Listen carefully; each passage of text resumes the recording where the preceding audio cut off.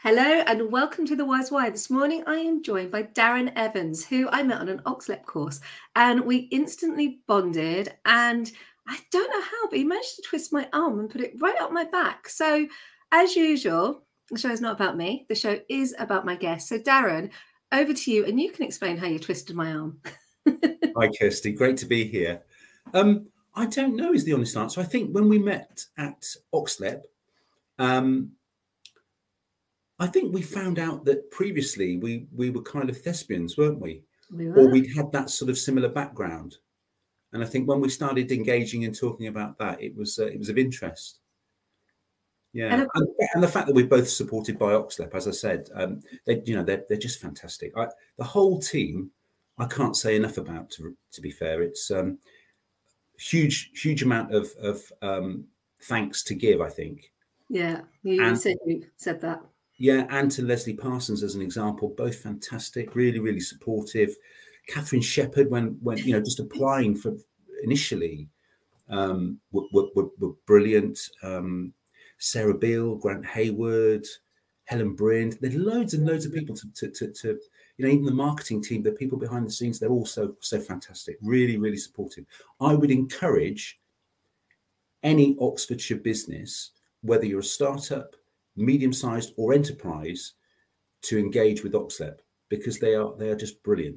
We must explain what they are. So they do peer-to-peer networking. They do have access to business coaches of various different levels. They will help you apply for funding. So they're now I probably get this wrong. Local Enterprise Partnership, I think. That's correct.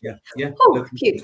And there's various of them around the country. And most importantly, they are free, everybody. They're free for businesses like you and me. So really good plug for Oxlep, which I wasn't expecting to do this morning. So more about you, Darren. Tell us about your life and how you've got to where you are today. And I've got to make sure that I call it After Cloud and not Afterlife. I have no idea why I get them confused. But it would be really good to explain who you are, what you do, and especially about After Cloud, because people don't know it and it's absolutely incredible.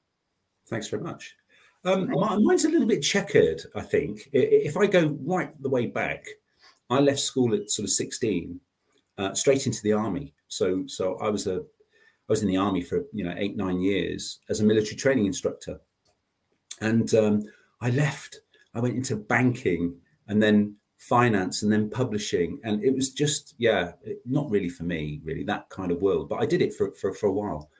Then I don't know if you remember. Do you remember when the internet was kind of just emerging? Really, all the balls were up in the air, and so I started working in that area. Really, I had a few ideas at the time, but just started working with other businesses, which led to something else, But I ended up providing technology to health and social care companies for a little over 20 years plus, probably. And then a little over 3 years ago, my wife Pam and my sister-in-law Cam were primary carers for my mother-in-law. She had a very aggressive form of Lewy body dementia. It's a horrid disease. Any form of dementia is, it's not good, is it? It's for anybody that's out there that is either caring for someone with dementia or living with someone living well with dementia, even, I applaud you in your work and all the carers that support them. Anyway, it was very aggressive with my mother-in-law, and it literally within 10 months she died. And we were going, when after the funeral, we were going through, family possessions, and this one instance in particular is the thing that sort of struck out, really, I guess, the light bulb moment. We were going through a family photo album, and my son, Dylan, was asking Pam, my wife, who's this? Who's that? Who's this? And we had no idea. Asked her sister, asked her brother, cousins, nobody had a clue. So we quickly realized that when someone dies, that whole library of information, family history even, it's gone, it's eradicated, and you can't get it back. And interestingly, it was Dylan that said to me, look, Dad, you work in technology, can't you do something? Or words to that effect, out of the mouths of babes. He was kind of 11 and a half, coming up to 12 at the time. And I kind of, scratched my head a little bit and thought, wow, there might be something here. So I started speaking to people right across the sector. And one person in particular, I'll tell the story shortly if you don't mind. But of course, Roberta Ricella, Robbie, as she's known in health and social care, head of quality of life, and she. And I remember this, but anyway, I'll come back to that. I'll come back to that. So with that, I reached out, and then I realised that in end of life, which is not something I'm familiar with at all, palliative care, they have this physical item called a memory box. So for people that are nearing end of life, they know they're in receipt of palliative care. They're on. It enables them to place cards, letters, important messages, things for the future. So posthumous posts, essentially. And then when they die, they're handed out and delivered accordingly. And we thought, well, actually, we can digitize this process. We can enable technology to do that for them, so that they can do it at any time in the comfort of their own, wherever they are, if they're in the community, if they're in the home. So we did that, and that was the first iteration of AfterCloud. It's called Moments. So to answer your question, that was the light bulb moment, and that's what happened. It was originally called AfterCloud. So I'm sitting here right now thinking about the amount of memory boxes I currently have for a 6-year-old child, and thinking, yeah, I need to digitize that. There is, I mean, we have got huge storage boxes, and everything is important. So I'm obviously going to be talking to you about digitizing my memories for our daughter, because I'm an older mom, and as an older mom, I'm aware that, and I'm very aware that, she's 6, I'm in my 50s. At some point, she's going to be left without me. It's one of those real glaring facts that really shout in your face when you're an older mother. So we will talk about that offline. So you want to talk about Roberta, was it? Yeah, Roberta Ricella, yeah. Askew now, because she's been married since. Firstly, though, can I just say, you don't look your age at all. I love you for that. Keep it coming. Keep it coming. It's true. Yeah, Robbie. So when I spoke to Robbie, we just got talking, and it was about the concept of AfterCloud. And she then told me this story, and it struck a chord straight away. But she was from a single parent family, and at the age of 13, her mum had cancer and died from it. And she was, this was in Italy, and she was welcomed into her best friend's family and adopted by them, which I think is fantastic. But she had this. The old tape machines or voice recorders, and you had the tiny little tapes. So she had a little tiny tape of her mum's voice, and she lost the tape. And when she told me that, she said, it's her voice I miss the most. I wish I could hear her again. And I kind of welled up at the time, and I wrote it down hurriedly, and that became our strapline for AfterCloud. I said, Robbie, you just said this to me. Do you mind? It just sings. It tells that story succinctly, and so that's what we did. It's her voice I miss the most. I miss the most. I wish I could hear her again. Became our strapline for a while. Always there now, because we've kind of in various markets. But that was the story of Robbie, and it was just. She actually wrote for one of our guest blogs as well, with the whole story behind it. So it's there on the website for anybody to view. I will have to look at that later. That's brilliant. I love the story, and that's one of the things I love about you, is the way that you're connected. You are totally connected to the emotion of the people you're talking to. It's one of the things that really inspires me about you. Even when you feel it, you empathize. It's just beautiful. It's all right. We know each other quite well. One of the things I want to ask about is that moment in tech, because that's 20 years of your life. It's quite a long time. And I know that a lot of people who listen to the show are like me, who were around at the birth of the internet, because we're of a certain age, and we were involved in that growth. I mean, I certainly was.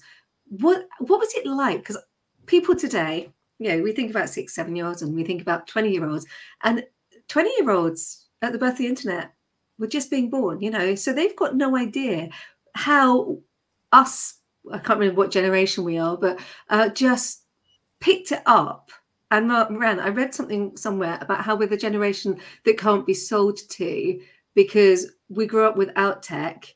We like tech, but we don't need tech. So I'm just wondering what it was like for you in that space. Yeah, are we Generation X? I think, are we? I think we are. I just don't want to say it in case I get it wrong live on air. I just remember Billy Idol. Yeah, no, do you know, it's a really interesting question actually, because if you can imagine now how people are feeling about AI, yeah, it's a kind of similar thought process, isn't it? And also, and I use this analogy quite a bit, but a long time, you know, in our early 20s, let's say, because I think we're similar. I'm probably slightly older, but we're similar. Yeah. Driving for miles and miles and miles. And I lived in Germany for a while, but driving back from Germany with a map, with a map, a physical book of map, no mobile phone. Mobile phones didn't exist back then, so it's kind of we've gone through those technological revolutions a number of times, including the internet. And if you can imagine, you know, this is an example. You and I speaking over the internet. This was Star Wars. This was fiction, science fiction, actually. You know. So yeah, we've seen a lot of changes in that time. But I compare it now, the sort of birth of the internet as the similar sort of concept of AI, because it has such huge implications, I think, for mankind. It's phenomenal. Yeah, I have been using AI for the last 6-7 weeks. And I can remember 6-7 weeks ago starting with it, writing things in, asking it a question. It was really fun. And now it's become like a standard in my life. And I've actually got a video that I must post about how AI is really, really good. So I won't mention the brands, but you can put your information there. They can churn it out, which is great. But it is still a robot. And you do need to then go and edit it and turn it into something that is human. But it does streamline and save time. And especially as a dyslexic, it's become an invaluable tool to my business. I'm not going to sit there and say it hasn't. It has, you know, I can quickly take something, edit it, turn it to the purpose I need it to be, and then go in and put the Kirsty Vanderbilt spiel on it and feel to it. It's been revolutionary. Yeah. But again, that is like the internet, because I mean, we remember the time where you had to plug your connector in and you dialed it through a router and that beautiful noise. Yeah, I remember it well. So you're probably like me, where my first, and I'm going to ask you, so the first computer that I touched was a Sinclair ZX Spectrum. What about you? Exactly the same. Yeah, exactly the same. And I do remember the Atari as well, that, you know, the little... I love the Atari and the Commodore 66. Was it the 1660? Yeah. Anyway, it takes me way back to when I was working in Orders department stores. So we've been able to embrace and grow and adapt to the tech. And ultimately, that's what Aftercloud is doing. And what I really like about Aftercloud that you haven't talked about yet is how we could access it if we're out in public on a phone. I'll let you talk about that. Well, what's interesting, when we started Aftercloud, so we launched it as Aftercloud, and we worked with a number of some fantastic hospices. Actually, I have to say, give thanks to them as well. Arthur Rank, I'll shout out now, because we still work with them and do a lot of work. But anyway, during that early phase, we did a lot of beta trials, so 10 months or so of beta trial, you know, just to make sure that it was impactful, we were doing the right thing and get that. Can I stop you there for a minute? Because I know what beta is, but a lot of people don't. So could you just explain what beta is and then we'll move on. It's really good for people who are listening. You go, oh, I don't know what that is. And then they might lose attention because they just have no idea. So can you explain a bit more about what that is? Yeah, it's sort of running a pilot or running without going live. It's a sort of behind the scenes trial. They have the app, it's working for them, but it's not available to the public. Awesome. So that was the beta, 10 months of backwards and forwards, getting iteration, getting feedback. And I mean, we've got some really good IP within our technology. intellectual property. Thank you. Just I know, but so this is one of the things that I talk about quite a lot is in industry jargon, in industry talking, which when we talk about marketing, that's really good if we know what we're talking about, or we understand it. If we don't understand it, it becomes a buzzword and jargon and really confusing. So I do always want people to expand on it, because there's nothing worse than feeling like, oh, I don't know what that is. Now, today we're lucky we can type it into Google and go and check. Oh, sorry, I mentioned a brand, but you can type it into a search engine and see who it is and what it means. But I feel sometimes we should give that extra bit, just so we can be inclusive rather than, oh, I sound good, inclusive rather than exclusive. Anyway, back up to IP. Yeah, well, what we do is we enable people to, so from their mobile, they can access the app. We're mobile first. We have a mobile first policy, because it's, you know, it's in your hand. It's, everyone's got a mobile pretty much now daily, and it enables you to upload letters, images, video, and audio. And again, because people miss the voice, so it's not just that. It's daily journaling. We've got now 3 apps. So from the beta, a lot of the feedback was, this is great, works fantastic. They're able to future post, so they can post to a future date, i.e. what would potentially be posthumous. But they wanted to see physically a sort of timeline of their life. So they wanted these moments, but they wanted to see it chronologically plotted for them. So we thought, this is great, this is fantastic feedback. So that's what we did as an iteration. So we created another app utilizing the same technology and created another app called Timelines. But what we realized is it's for everybody. You know, Timelines is for everybody. You don't realize how important it is until you lose somebody, when that information is gone, it's lost. As an example, I mean, God bless him, Paul Grady earlier this week, nobody anticipated him dying. Just, you know, there were no signs. He was not end of life, or, I mean, I know he had heart problems over the years, but in an instant he's gone. And as I say, it's affected a lot of people. We grew up, watching him on TV as Lily, bless him. So the nation's sort of outpouring of love and affection for him this week has just been tremendous. But it's a sort of signal that, you know, none of us are here forever. There is an exit point for everybody.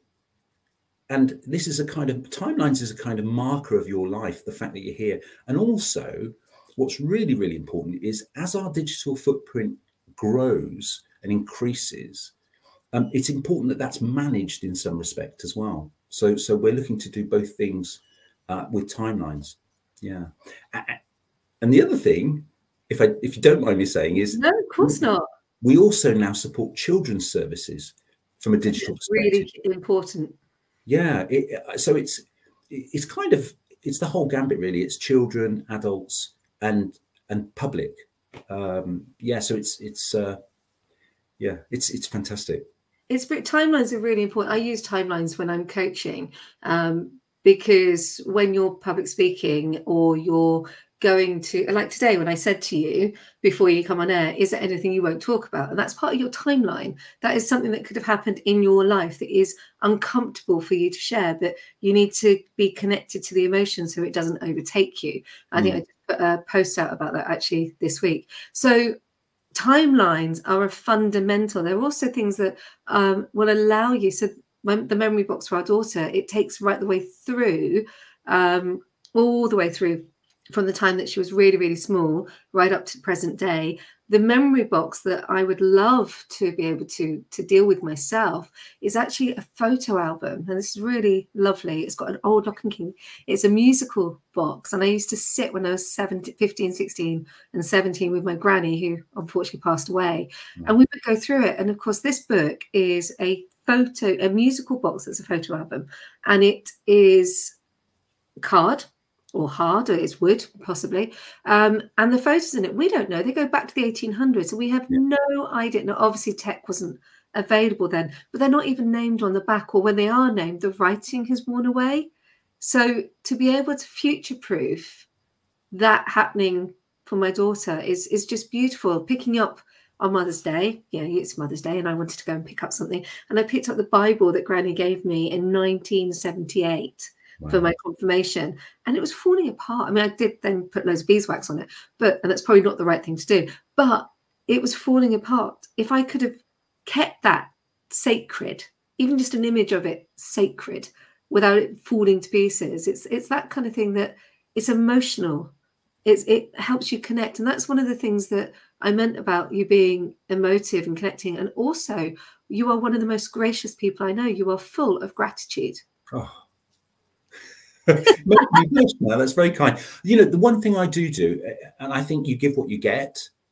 And if I can help anybody in any regard, I do. And people have looked at me in the past in business development or sales roles as an example, and I've gone, look, let's do this together, let's help. And they kind of look at me strange. We don't do that, it's but that's me. You can't, that's part of the character, I guess, isn't it? But that is what sales is. Sales isn't about banging down the door and pitching at somebody and saying, buy this product. It is, if it's a commercial product, that, hey, you want to buy this moisturizer because it's going to make yourself feel good at that time, and it's an impulse purchase. But actually, in the solution selling space, it is about relationships, and it's about, some of the stuff we've worked on are not, you don't walk into a shop and pick something up because you're hungry. You're buying something because it's solving a problem, and you're looking at a long-term solution sale that could take up to 3 or 4 years, maybe even longer for the project completion. And that way, it's a partnership, not a sales pitch, unless I'm wrong.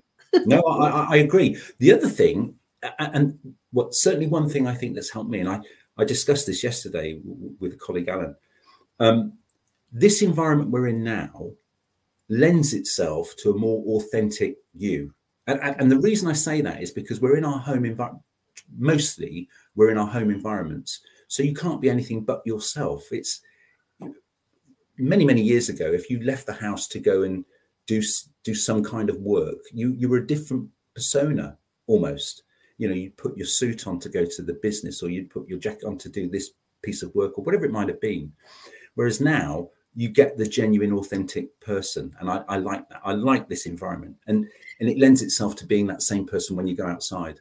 So I'm going to admit something here. This week, because I've had a massive deadline to deliver, and this week I went on a call. Now, I am an on-camera coach, and everybody always sees me beautifully made up and wearing nice, clean clothes. I went on a call at 8 o'clock this week. They were put into perspective, into context. I had to look for the word there. I didn't finish tying things off until 10:30 the night before. I had to get my daughter to school.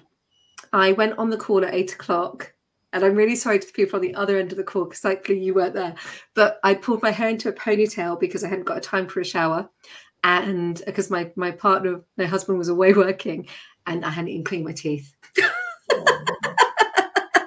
Now that is really bad, but that is a blessing of the remote worker at this precise moment in time, because there's absolutely no way I would have made the deadline and delivered what I needed to do if I hadn't been able to just throw on some slacks, look semi-professional from the top, and just crack on. That's really bad, isn't it?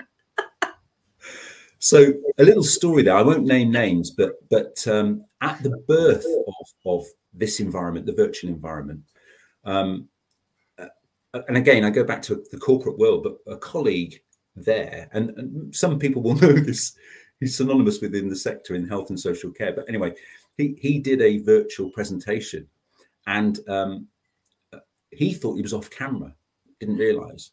So this whole, I mean, it was a local authority, huge room of people, and didn't have his top on. I shouldn't laugh. I shouldn't laugh, and I'm not laughing. But there is that thing, and obviously, what I love about this week is all my brand standards went out of the window from the point of view of dedicated work to deliver this body of work. And it has been hectic. It has been crazy. But it's been a lot of fun as well, and it's really stretched my mind, and it's been brilliant. And I'm really hoping we get a tick box. And if we don't, I shall go back to putting my head down and making this thing work. But oh my goodness, yeah. Sometimes you just have to go with the flow, right? You do, absolutely. It'll be great. I'm sure it'll be fantastic. Well, if it's not, it'll just be edited. So along the way, you will have had aha moments. You'd have had moments where you went, yes, I know why I'm doing this, or no, I have no idea why I'm doing this. So I wonder if you could just talk about a few of those. Yeah, one person actually, Ant Parsons, invited me along to a visitor economy webinar. And, you know, the aha moment really actually came from when a business called Mindful Memorials up in Leeds applied timelines. So when you create a timeline and you publish a timeline, it generates a QR code. So that QR code is unique to that timeline. And they put the QR code on a gravestone called the Percy Shelley for their showroom. And people can go along. You can, you know, utilize your mobile with the camera. It accesses the QR and then gives the backstory, the whole history of Percy. And you can look at it in date order as it's chronological, and it will pull up, you know, audio, video, letters, images, etc., as I mentioned earlier. And then, with the visitor economy in mind, it kind of lends itself very, very well to fixed assets. And that was the aha moment, actually, during the visitor economy piece, which kind of opened up another opportunity, I guess. So without losing sight of what we do from an impact perspective, the aha was, right, we can offer timelines to both individuals, the public, and businesses, be it, you know, local authorities, DMOs, the management organizations that run the visitor economy regionally. But what we really want to do is make a real purposeful impact. It's really, really important for us in terms of where we started the journey, dementia and end of life palliative. So we decided literally just a few weeks ago that what we'll do, our next kind of iteration, if you will, is for every timeline purchase, we will gift our moment to someone in palliative care or living with dementia. So that's our impact. And that was the aha bit, really. Wow. Wow. That is absolutely beautiful. I hope you're going to market that, because that is really paying it forwards. That's beautiful. It not only creates social impact for us, but it actually creates social impact for the community members. So everybody that creates a timeline for themselves or for their families or for their grandparents or their parents, they know they're also having an impact for someone, you know, at the end of life or living with dementia, who can also create now a legacy. That's just beautiful. Yeah, that is absolutely beautiful. Wow. So we've had a couple of comments, which is just beautiful. I've got the word beautiful on the brain this morning. I need to change that one. That's going to come up and kick me in the transcript. So Jonathan's joined us and said, good morning. Oh, Hayley has said you're a charmer. And she loves the sound of timelines. So it's an app. Is it a photo library, etc.? Can you explain a bit more on that? Yeah, it's effectively an app that enables you to apply key dates. It starts with your date of birth, or whoever, you know, if it's a project, it starts with that project start date. So however you iterate it, but it starts with the date of birth. You can then add, say, an image of yourself at school. The really important part is, though, you can add a narrative to that storyline with audio. So that information never gets lost. You mentioned the picture earlier on, and the fact that, you know, if you turn the picture over, there's something written on the back, but not always do we get that information. Well, in a timeline, you get the full picture, because you can dictate a letter in there as an example, and it'll type out the letter for you. You can record a short audio of who's who in the photo, as an example. Left to right, we've got Auntie Mabel and Uncle David, and etc., etc., etc. So you can do all that sort of thing. And as I say, when you publish, you should publish anyway, because it's a living account of your life story. And for all of us, you know, we don't know when that end date is, so it's continuous. And I think the other thing is looking forward, utilizing, and we mentioned this earlier, AI and machine learning and the power of that. You know, who knows what's to come? There are all sorts of things we can start to look to do. I've been speaking more recently, and I will be speaking again to a huge brain in the UX UI design world called Simon Norris. He coined the phrase humanizing technology. Just a brilliant mind. But he will be he's going back to uni to sort of do his PhD in AI. So we'll be having those conversations ongoing. It's just incredible what can be achieved. I'm loving this, and I can't. Well, I know I'm going to see how this pans out. I'm really excited. So this is where the tables turn. This is where you get to ask a question on me. I have no idea what it is. I say this every week, and I'm sure people think I do, but I really don't. So off you go, fire away, and see if I can answer it. Well, I would ask actually, what's your why? Why is the why of Wise Why? So the Wise Why is very simple. I didn't intend to do a podcast. I'll come on to that in a minute. But my why is my daughter. So 100% it's B. And watching her, whilst I've been crazily busy over the last couple of weeks, watching her pride and seeing mummy as somebody who does really big work was really important. I wanted her to feel that women can and will achieve, especially launching your own business from scratch it's been a challenge, but she's been beside me. She's been watching. She sits behind me when I'm really, really busy on her tablet, and she works behind me, and I work on here. And she is 100% the reason I do everything. Whatever I put out there, I make sure that she would be happy to see it in the future. I want her to know that you can come from nothing. You know, I was born and grew up in a council estate. I was very lucky that I got a grant to go to a private dance drama school. I was very lucky to get into arts ed, but it was a grant student. I was a scholarship student. So, you know, I didn't leave school with the best academic results. I hadn't been diagnosed with the dyslexia at that point. I didn't know I was dyspraxic, which is hysterical because I was a professional dancer, but it does make sense now. So I want her to know that whatever the challenges are, and, you know, let's remember the first one, I couldn't speak till I had an operation. So whatever your challenges are in life, you can keep going and you can achieve and you can survive. 100%. And I have survived an awful lot. It's a fantastic why. It's an important why because she's already got to come and grow and be strong, even at the age of 6. You know, she's already facing challenges. So I wanted her to be empowered. And the best way to do it, as far as I'm concerned, because your child mirrors you, was to lead by example. So that was the big why. And the Wise Why happened because somebody I knew was struggling to go live on LinkedIn. And I thought, oh, I think I can meet that criteria. And I'd had 2 glasses of wine and pressed send. And then 2 weeks later, I launched a podcast, which I didn't really plan, called The Wise Why, because everybody at the time was shouting out, know your why. And I found it rather offensive. So I decided to launch a podcast in my own crazy way of basically being rude back at them. So the irony came in, and that's why it's called The Wise Why. But it's actually why your wisdom, which is why it's The Wise Why. It's fantastic. And it's such a great cause.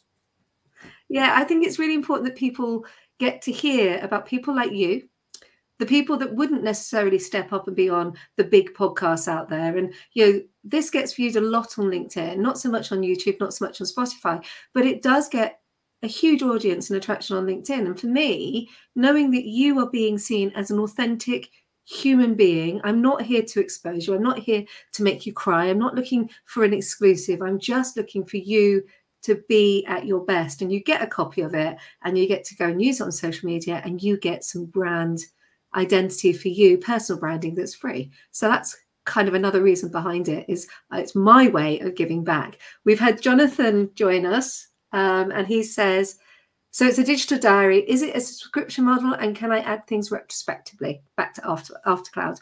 So yes and yes, it is a subscription model. You get it initially free, so that you can trial it and make sure that it's you know, fit for purpose for you.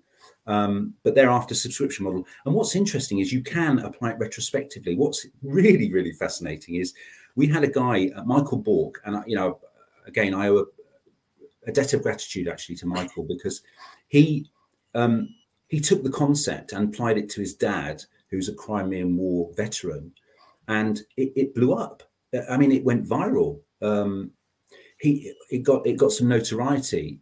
Newsweek, Metro, Daily Mail, and more recently Paramount in the States. He's based in Boston, so he's applied this one to his dad, and Paramount have asked him, can he do another case study? So he went and saw the daughter of the chief of police of Melrose in Boston, and they've created another one now, which is yet to be aired on TV. But again, that backs to Aftercloud timelines. So yeah, you can apply it retrospectively.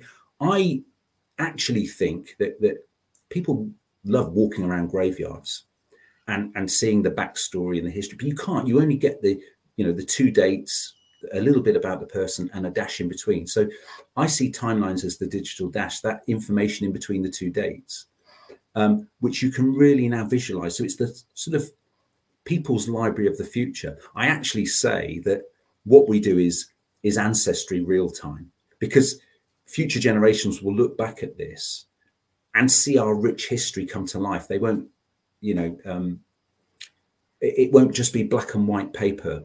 It'll be that full rich history, all of this that we're doing today, which people can view. Yeah.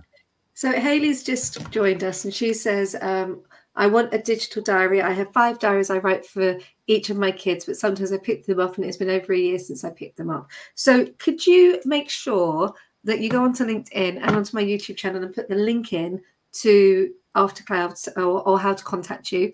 I will put this on my website at some point. I'm just a bit behind, but if you could put that in a link so people know exactly how to contact you.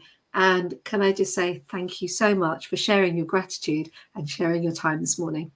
It's an absolute pleasure, Kirsty. Thank you. And thank you for all you do. It's much appreciated. No problem.